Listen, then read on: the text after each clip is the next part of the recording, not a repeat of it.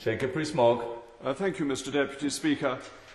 When I was a child, I had a mug on it, which had the wonderful and famous lines, "Let the wealthy and great roll in splendour and state.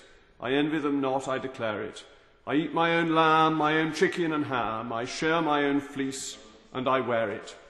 I have lawns, I have bowers, I have fruits, I have flowers. The lark is my morning alarmer. So jolly boys now, let God speed the plough, and long life and success to the farmer." That is what... Order, Joan Worley. On a point of order, Mr. Deputy Speaker, having sat in here and come here today to support the bill of my right honourable friend from Stoke-on-Trent South, and to introduce the second reading of my Public Body Sustainable Food Bill on behalf of many hundreds and thousands of people around the UK who care about food, who do not want to have poetry recited in the House of Commons, who in the run-up to the 800 celebrations of the Magna Carta want this place to be dealing with real issues about sustainable food. Is it not time that the business leaders of this House of Commons, with Mr. Speaker and you, Mr. Deputy Speaker, find a way whereby bills like mine, which are not mischievous, which deserve to go into committee to be properly discussed in the interest of public health around this country, supported by organisations like Sustain, expect this House of Commons to give a proper hearing to the real debate? What can be done? I will bring her comments to the attention of Mr. Speaker on Monday morning. I know how frustrating it can be on Private Members' Day when you have the second, third or fourth bill to be presented. I'm a veteran of Friday mornings, and indeed I've been fortunate enough to have several Private Members' bills. One had fair wind from the government and sailed through, the others did not. And I know how frustrated she might be. The procedures we are following are set down in standing orders, and as I say, I will bring her comments to the attention of Mr. Speaker on Monday morning. Mr. Jacob Rees-Mogg. Thank you, Mr. Deputy Speaker. Speech. I do hope that he will confine his comments to the bill, and as interesting as the poetry was, that there will be no further repetitions. Mr. Deputy Speaker, I would not, of course, wish to repeat the poem, but I think it brings to mind, reminds us of the importance of supporting farmers, that our countryside, as I said in an intervention to the Honourable Member for Bury North, who made a quite brilliant speech earlier, was made by God and the farmer.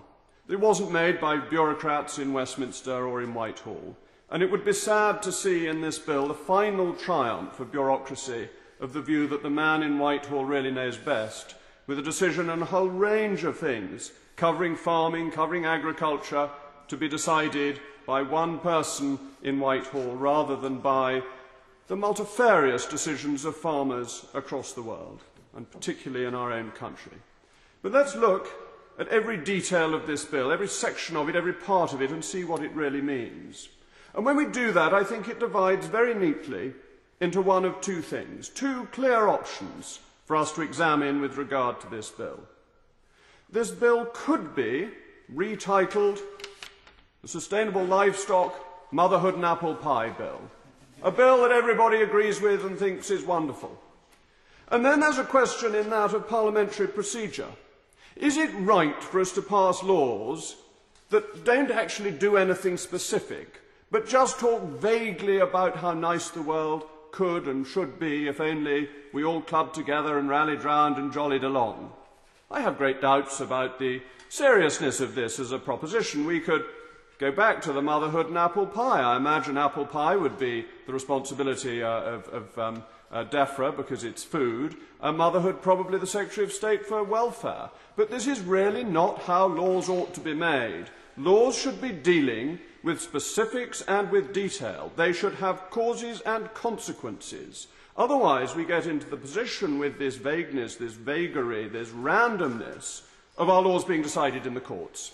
And so this bill, if it is merely an aspirational bill, oughtn't to be a bill at all. It shouldn't be coming before this House for debate in this sense. It should come at a general debate so people can say, yes, of course I want the rainforest to flourish. Yes, of course I want farming to be sustainable. Of course I want people to eat British meat. I think if they've got any sense, they will buy their meat from Somerset. It is well known for providing the best and most glorious cuts of meat you could find anywhere in the world. Some people like Kobe beef. Personally, I think it's rather fatty, and you can get better beef from Somerset. It's the answer to most of our food problems. I want my eggs from Somerset too. There's an egg factory, a poultry plant, just near Keynsham in Burnet, and it's a wonderful place. I've been there, I've visited them, and they have a small family operation committed to the highest standards of food production. But do I think there should be a law saying that my honourable friend from Ulster should only eat Somerset eggs? I think he would feel that that was a great imposition upon him and on his fellow Ulstermen. And we know what Ulster says when it doesn't want to do something, it's usually no. And we really don't want this type of legislation. So what are we talking about? We're talking about public procurement of livestock produce. Well, is that just an aspiration? Because if it is, it's probably one that the government has anyway. So clause 1(2)(a) of the bill, as before us, is one that, if it's aspirational, is pointless, because that's already the government's hope and aim. Providing appropriate public information on food labelling, and this is going to be a duty of the Secretary of State in relation to sustainable livestock. I don't quite see the connection between the sustainability of the livestock and the suitability of the labelling. That labelling and livestock are clean different things. And we're all in favour of honest labelling, and we've had terrible scare stories about chickens being injected with water and salt. Sounds a pretty ghastly combination if you ask me. It doesn't happen to Somerset chickens, I can tell you. But if this is the case, of course they should be labelled as chicken, salt and water rather than just as chicken. But that's a matter for the government to deal with through other means and other regulations, not through a vague responsibility for the Secretary of State. Sustainable livestock practices research. Where's the money coming from? We have sat in this House and listened to erudite speeches from all sides on how we are to cut expenditure, how we are to raise taxes, how we are to afford this enormous budget deficit that we have been left with by our socialist friends, and that this deficit that we have is not going to be magicked away abracadabra style by passing more costs onto Secretaries of State. We must be responsible, Mr. Deputy Speaker, responsible for what we wish and how we go about getting it and the costs that we wish to impose. The food waste we've discussed earlier in a wonderful discussion about pigs and what they might decide to eat, and I was hoping somebody might mention the Empress of Blandings, who was the only pig in history to win the silver medal at the Shropshire Show 3 years in succession. And the Empress of Blandings had a vast quantity of potatoes every day and was more than happy to eat waste food. But there is a risk in this, if we aren't careful, that we go back to the risk we had before with the foot and mouth disease, which cost the country, the taxpayer, Her Majesty's government, billions of pounds to put right. So I think there has to be some sensible balance as to what we do in dealing with food waste. Privilege and honour. I can understand that it's necessary to reduce the amount of food waste, but would my honourable friend like to inform the House what he thinks could possibly be meant by finding sustainable methods for the use and disposal of food waste? Thank you, Mr. Deputy Speaker. Sustainable methods for food waste conjure up all sorts of nasty thoughts that in the 19th century there were people who went round collecting what was politely described as night soil, and the night soil was then taken to the farms and put on the farms and used as a fertiliser. And night soil was replaced by guano, which is the same thing really but from seagulls, and made a great deal of money for one particular family who actually live in North Somerset rather than North East Somerset. So I think you're right to conjure up some thoughts and horrors about what might be done with this recycling of food, and really I don't think we want to go back to the days of people going around collecting night soil. I think Mr. Bazalgette and the sewage system that was installed in the 19th century is better capable of dealing with some waste products than perhaps the means suggested potentially by this bill. And then the changing of subsidies available to and support for farmers. Again, I come back to my question, Mr. Deputy Speaker. Is it a sort of parliamentary wallpaper, the wish list of what we want, or is it serious business? I doubt there's an honourable member, an honourable friend, a right honourable member, a right honourable friend, honourable and gallant ones either, who don't want to see some reform of the common agricultural policy and the change to the subsidy system that seems to make it cheap for the French to produce food and comes down on our farmers like a ton of bricks. I think there's a uniform view that this should happen, but there's one grand obstacle. In spite of the entente cordiale, it's entente cordiale as long as it's not about agriculture. And as soon as it's about agriculture, we're back to Agincourt and Cressy. And I won't go on about Agincourt and Cressy, Mr. Deputy Speaker, because though I know those two battles are particular favourites of yours, I feel they're not immediately pertinent to the bill. But the behaviour of the French in matters of agriculture is, and if we think of the French, we only have to think of the riots we had the other day, because French students do that day in, day out. And if we do anything about subsidies... I think we're now going very wide of this particular bill. If he could actually bring his comments back to the contents of the bill, please.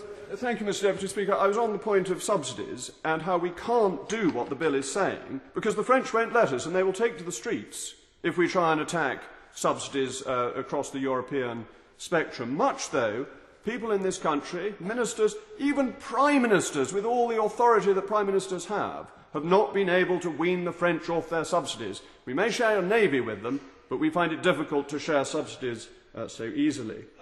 And then the Minister will have a duty to look at the effectiveness of existing programmes.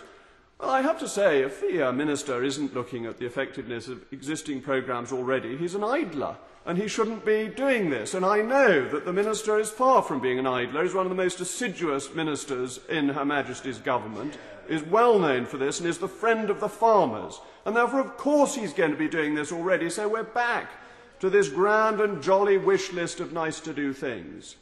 But let's just review Section 1, the duties of the Secretary of State, 1 and 2, as if it's not a wish list.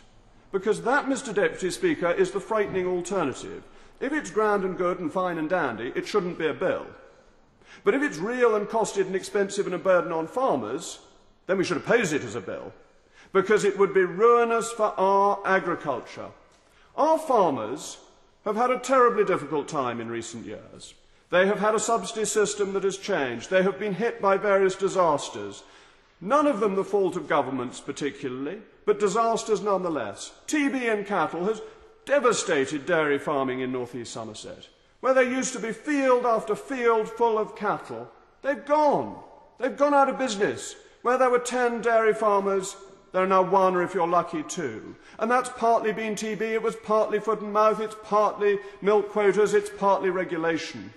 And are we now to say to these few farmers who have continued, who have strived, who have worked hard, that all their effort is in vain because though they were scourged with whips before, now they will be scourged with scorpions?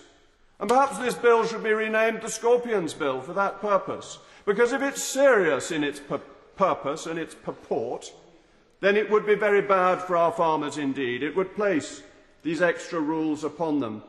It would make their practices subject to a higher standard of rules than any others. I already mentioned the chicken farmer in northeast Somerset at Burnet and that fine family who attend to their chickens there.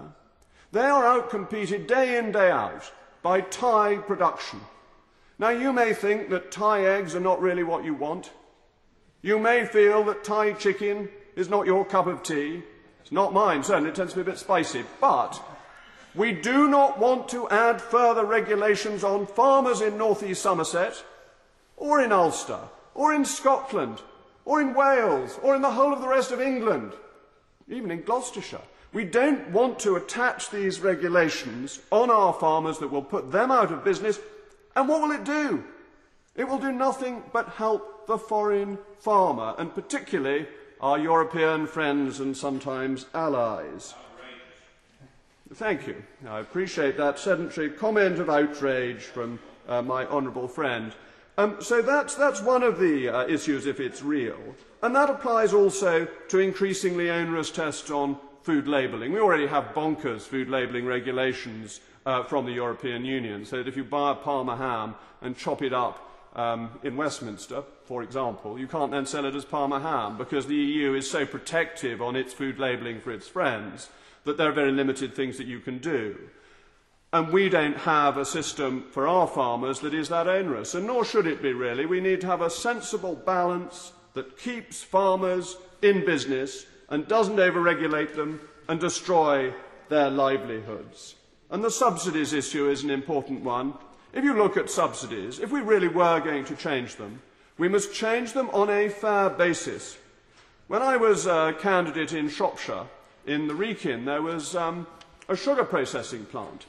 And the French decided, when they held the presidency of the European Union, that they would change the subsidies for sugar beet production. And they abandoned it as soon as they stopped holding the presidency, not perhaps surprisingly. But this subsidy was used as a basis for people to make long-term investment decisions. And it's therefore very unfair if the government turns round and says the subsidy we gave you today and promised would be there forever is gone tomorrow, because then businesses cannot invest. Now, I'm against subsidies in principle. I think we want to get to free trade within agriculture. I think it's a tremendously important ambition. But that we have to do it in a staged process because, like alcoholics, you cannot necessarily wean them off the bottle straight away, and you cannot wean industry off subsidies overnight because they have expected them for the investment decisions that they have made reasonably and rationally. And it is tremendously important that long-term decisions are made. Of course. Question of subsidies. Is my honourable friend aware of the NFU's position and view that in order to encourage arable farmers to switch production to protein crops, they estimate that they would need to be incentivised by at least £100 to £200 per hectare? I thank my honourable friend from Bury North for another invaluable contribution to this debate. I had indeed seen the National Farmers Union's briefing and this expensive process that would come about if some of this were done. We can't afford an extra £100 to £200 to subsidise farming. We need to come down on all forms of public expenditure, and bills that propose more expenditure are rotten bills if they're real bills. So on my second half of this point, the first half, you remember, Mr Deputy Speaker, was on whether it was just wallpaper. But on the second point, if it's real, we can't afford it. But nor can the British people afford it. I want to stand up for the British consumer, who never seems to get a look in. We never seem to talk about the fact that having cheap meat is great. It improves people's standard of living. They can afford to buy food that used to be the preserve of the wealthy. That the fact that more people eat meat today than ever before is good. And the fact that it's done is because people are more prosperous, but also because meat is cheaper. So when we look at Section 4, the Secretary of State has a duty to ensure that the steps taken in accordance with this Act do not lead to an increase in the proportion of meat consumed in the United Kingdom which is imported. If that is in fact rank protectionism, we should treat it with the deepest suspicion. This House was much divided over the Corn Laws, and the argument for the Corn Laws was cheap bread. The argument against this bill may well be cheap meat. And I want to see the shoppers of North East Somerset able to get access to affordable meat, to good quality meat, and not to have the wealthy and great telling them that they can't afford that meat and that they must only have vegetables or something terrible like that. Because most people don't really like vegetables, particularly people who are meat eaters, and those of us who are meat eaters would do with a few chips on the side, but we really don't want to be forced by members opposite to eat our greens, whether they be cauliflower or cabbages, whether it be spinach or marrows, whether it be turnips or carrots. I must say I particularly dislike carrots, and I remember George Bush Sr. got in terrible trouble. Order, order. Debate to be resumed what day? Friday the 10th of June 2011. Friday the 10th of June 2011. Public Body Sustainable Food Bill, second reading. Not moved. No. Object. Objection taken. Second reading, what day? Friday, 21st of January, Mr Deputy Speaker. Friday, the 21st of January. Freedom of Information Amendment Bill, second reading. Object. Objection taken. Second reading, what day? 21st of January. 21st of January. Safety of Medicines Bill, second reading. Beg to move. Object. Objection taken. Second reading, what day? 19th of November, sir. 19th of November. I beg to move that this House be now adjourned. Point of order, Sean Wally. Thank you very much indeed, Mr Deputy Speaker. Can I simply say to the House that the number of objections that we've had to valid private members' bills, once again, I believe, brings the whole business of the House and the way it is run as to whether or not it is fit for purpose into debate, and that this is a matter which urgently needs to be discussed with the Leader of the House. I have nothing to add to that point of order other than what I said earlier on. The question is that this House do now adjourn. Jim Dowd. Thank you very much indeed.